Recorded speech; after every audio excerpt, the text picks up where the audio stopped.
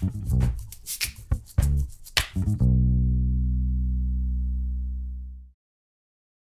we're going to start off with a holiday survival tip. And by that, of course, I mean a craft cocktail. And for that, we have brought in two of our very favorites, Michael Lee and Val Kiossovski.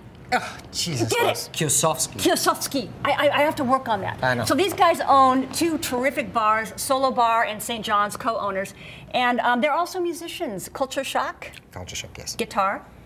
Young Evils, guitar. Terrific artists. So you guys have had these bars for a long time, very successful. Solo's been around for what? 10 years now. 10 years, yeah. and how about? 5 years for St. John's, yeah. What is, we were talking earlier, what is the secret to a successful and good watering hole, a good bar? Ice. Ice, of course, yeah. Garnish gives you some gravitas as a real Twists, bar. of course, yeah. right?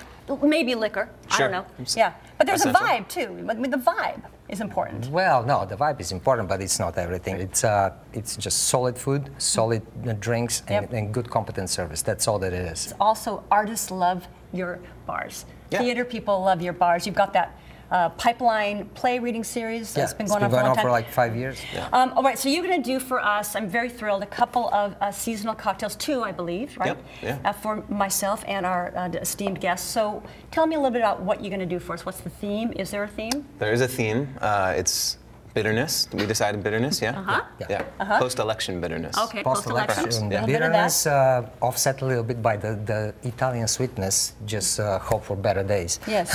And there's no better liquor to represent that than Campari. So both of these cocktails contain Campari, which is a very interesting Italian liqueur based on grapefruit.